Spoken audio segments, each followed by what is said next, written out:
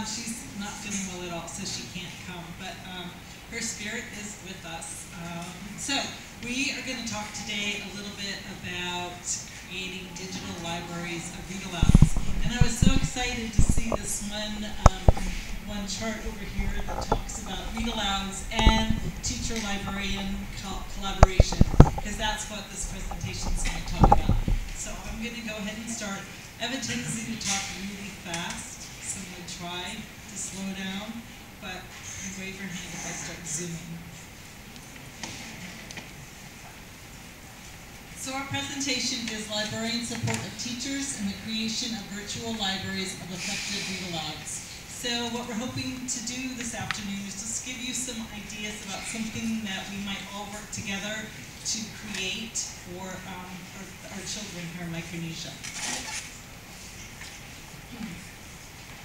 As you all know, it's really hard to build collections here. Books are really expensive. Getting them shipped is really, really hard. I had the joyful experience of working with Erica for a bit, and Erica has done a fabulous job of building a collection with so many great books. But it's hard, right? It's really hard. And then, okay, let's say that we get some really great books, and we pay to have them shipped. What happens? Right? Like there's that smell of mold, like everything's wet all the time, so they don't last long. So we're talking about sustainability, I saw that over there too. So here's like a big problem. So we were trying to figure out what solutions might be possible. And so this is how this idea sort of formed. I had taught children's literature for years when I was at the University of Wisconsin. And then I came and, again, had the pleasure of working with Sylvia Henry, who is a professor in teacher prep at National. And we both discovered we love children's books. And we're both kind of actresses. And so we love the drama that teachers can bring to the reading of really good books. So we said, okay, we love good read-alouds, we love good books, we know it's really hard, and we both love technology, and especially Sylvia. She always has her iPad filming everything. So what about if we film these read-alouds and build digital libraries? That might be a solution. And so one of the things we had done in our class was we had our students do read-alouds and we filmed them, and then they would view the filming. So here's an example.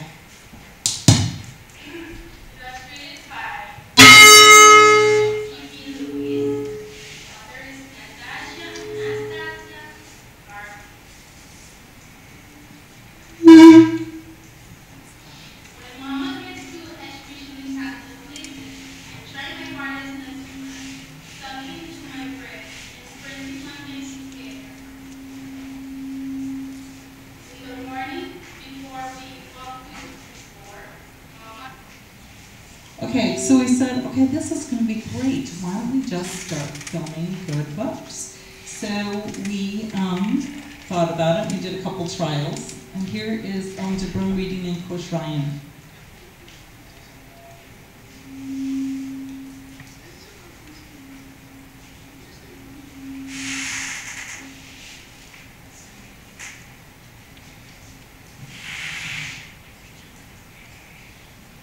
And so when we were picking the book to do this project with, the book that we came up with is this one. Does anyone know this book? The Biggest Soap? Anyone?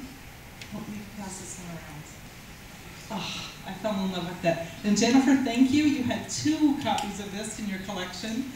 This book was written by a children's book author who had been a Peace Corps volunteer on toll in the Mortlocks in Chuuk. And then she was in the States and wrote this book about her experiences. And while she was in Peace Corps, she took lots and lots of pictures, and the illustrator of the book used her pictures to write this book. So, what do you can imagine as librarians, what do you think about the book this might be as far as culturally relevant to our students? Pretty good, right? So we were just thinking about that and how we always think about what makes good children's literature, what makes it high quality.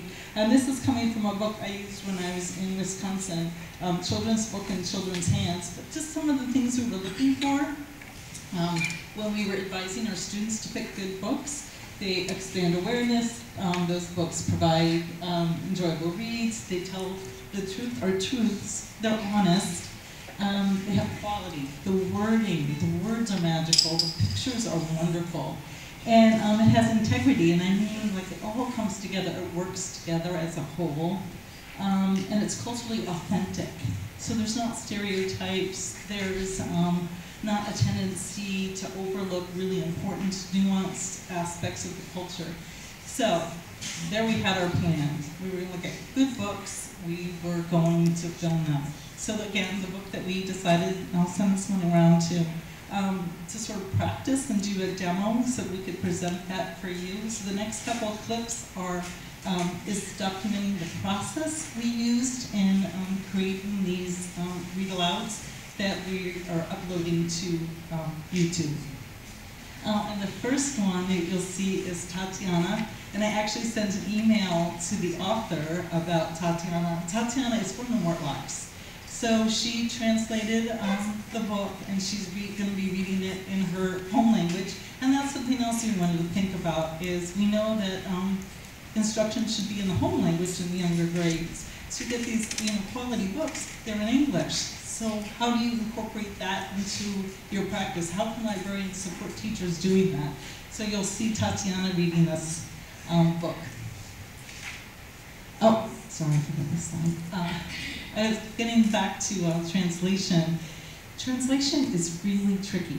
It's hard, but just some ideas to think about. It's personal.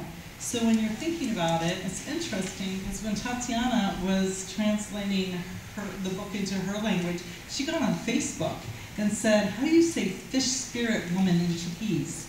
Like really taking the time, like, okay, what's the word? And what does it mean, like, to my community? So thinking about it as a personal experience. And related to that is, you want to recreate the sense and style. To do it word for word, that's not really going to translate the beauty of the book. So, like, getting a feel for what's the author saying in the way that the author is saying it. And you need to practice, that's something else too. And you'll see in these video clips, like where they are in the process of being practiced and doing these read-alouds. And leave room for teacher commentary. It's really great when teachers are doing read-alouds to do that connection with the students. So here's Tatiana practicing her read-aloud. And I love her voice, it's such a great job.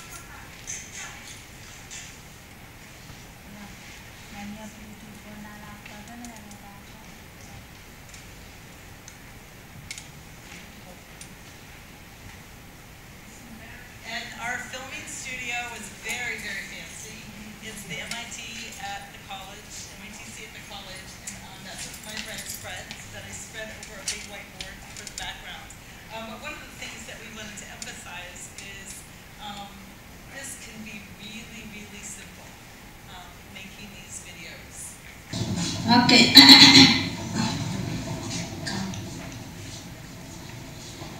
Amo kesi amusta on amshila na ngane kuku rokaso ko ya emantetrin mo ngayon ko e pokaran siya ko kutene Aisha tikila.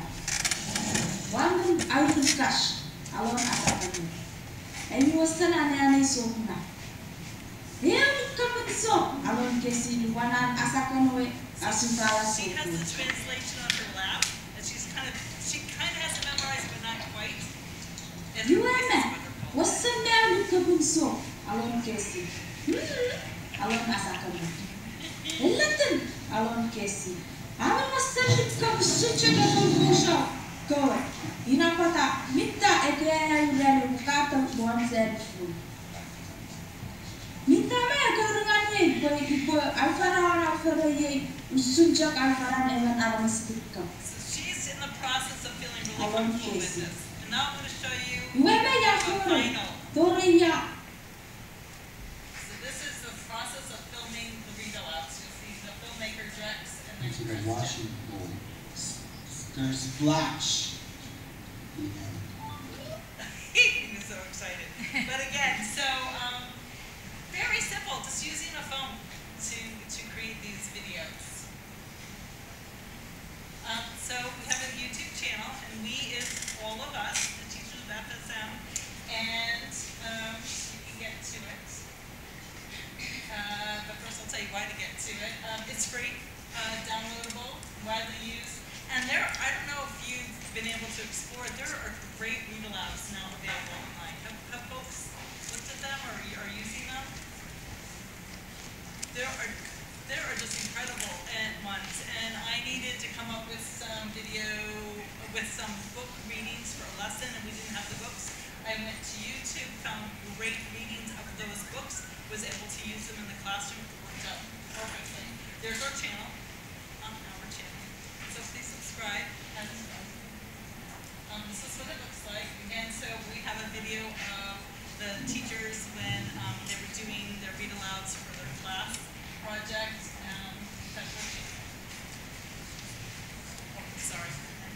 So here's some suggestions that we, Sylvia and I were thinking that maybe you could help us with. If you could hold mini workshops with teachers to like re-emphasize what a quality book looks like. And again, I know I've been on the libraries on all 4 islands, and there are some wonderful gems in the collections. And then there's some books that aren't gems. So how to identify the gems we do have. And then maybe holding film marathons, where you would say, okay, this teacher's going to be, for example, there were a bunch of teachers in Yap from the neighboring islands. They were there for 5 weeks. They could come maybe to your wonderful library. I love the Yap library. And they could film the gems that Erica has in the collection, post them to YouTube, and all of a sudden those books are available for everyone. And the films could be done in Waliyan, Lithian, and they can be done in English, and Quechua, and they can be done in all these languages, and all of a sudden we have this huge library of great books in all these languages. And then, of course, continue to build those print collections. But it's great so that people know what you have. For example, Harvesting Hope. I know you have a copy of Harvesting Hope, and I'm one of my favorite books. Letting everybody know, like, oh, we have that book. You know, if you want to come and film it for your classroom. This is our film crew. So to put this together, this is our crew of folks, and everyone participated. They took sections of that book, translated into their home language, practiced, read it. Then we also have the filmmaker, and we have a guest, Lester came and joined our group. So anyway, with that, I just want to open it up. Anyone have any questions? If you've thought about doing things like this, if you've already started these types of projects? Yes? Are there any restrictions on the books you can use? You know, that is such a wonderful question, and I was just going to send an email to the author, because we've actually corresponded. I was like, oh, I have your book online. I thought, oh, do I have any copyrights? And I need to find out for sure. There are so many books online. I think it falls under that educational use. I'm almost positive, but I'm not completely sure. And I have very little pockets, so I can't be sued. But my assumption is it's under educational use. Fair use, yeah, thank you. I would just say, please investigate. Yes, yes. And never, never, never, never use anything by Disney. They don't care if you have no money. Disney will sue everything off of you. And you're pretty safe with me about the no Disney thing. Yeah. Yeah, okay. Okay, I mean, great. they're cute and kids like them, but... Oh, well, yeah, at Wisconsin, there was a big no-no. But again, so these are good things to think about. And I will, ferret this answer out. That's a great question.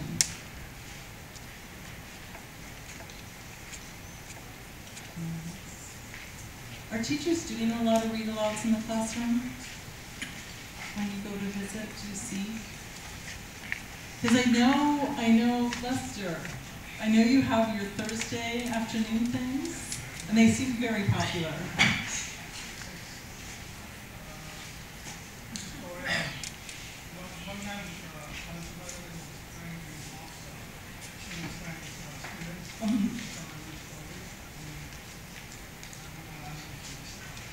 I've been wanting to talk to you about that, actually. I think one of the tricks is we need to coordinate the timing between the story hour and when they have their classes. And it's a half an hour taxi ride, but I think it would be a natural, and we're trying to do more service learning, so let's look into that.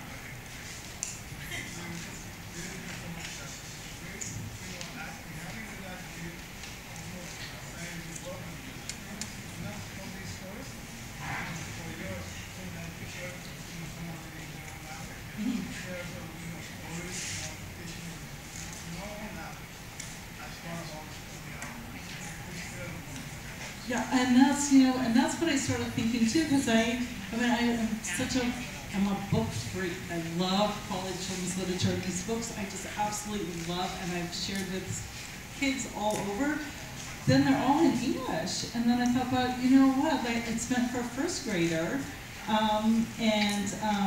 what can we do? And then when I started this translation project with the work study students for something else I was interested in, the work study students loved it, and so we have that capability. So then, yeah, all of a sudden we expand what we have in the vernacular. Okay? Well, if you have any questions, please come see me. Hopefully Sylvia will be able to join tomorrow, but we'll be around all week. And we would love to make this happen. So hopefully I'll have the answer to, are we going to get sued by the time we have the dinner on Friday. All right, well, thank you guys so much, and thanks for everything you do for our kids and our communities. Thank you.